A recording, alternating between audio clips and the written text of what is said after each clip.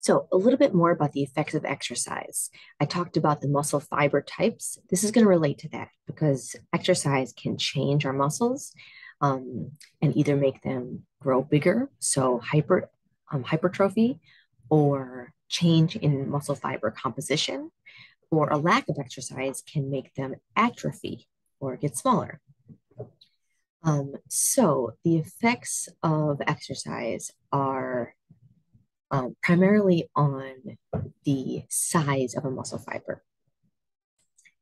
So if we think about a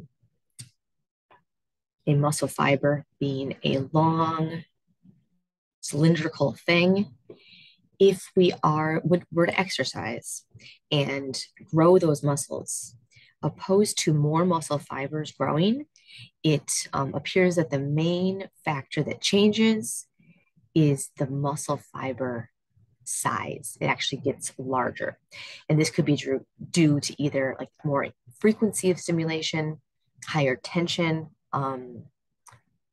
or fatigue over time that conditions our muscles. So, and then this depends on what type of exercise you're doing. So, with aerobic exercise, you probably could think about what you think would happen. You'd have increased capillaries going to your muscles because that blood is needed, that blood that contains oxygen and removes carbon dioxide. Um, you're going to have increased mitochondria in the cells that are being exercised. It's not how you spell mite. So this is like a supply and demand thing, right? If I start running longer distances um, and going to fatigue all the time, my muscles are going to adapt by actually having mitochondria replicate more inside my cells. Myoglobin, it's a protein that can be produced in larger quantities. And these changes I'm talking about are happening in slow oxidative fibers, but we also can convert glycolytic fibers to oxidative.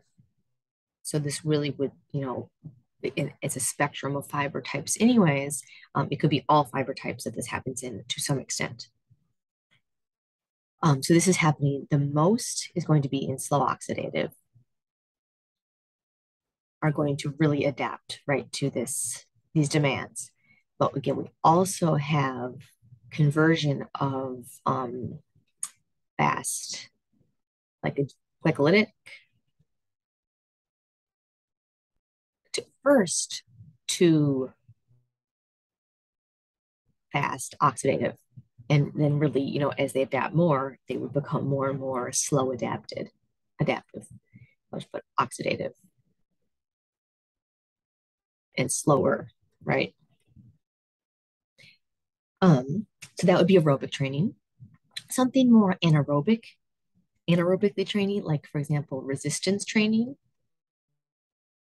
would basically, like I said already, when you have muscle growth, it's going to be the muscle fiber itself growing larger. So this is called hypertrophy, the opposite of atrophy that happens in, people who can't exercise. Maybe they're old or sick or on a spaceship.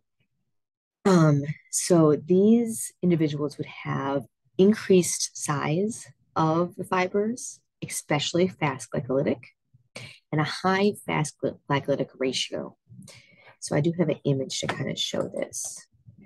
So here would be with exercise training, the muscle actually gets bigger, you can bulk up. Um, and this is actually the muscle cell. So this is right, this whole thing is one cell with many nuclei.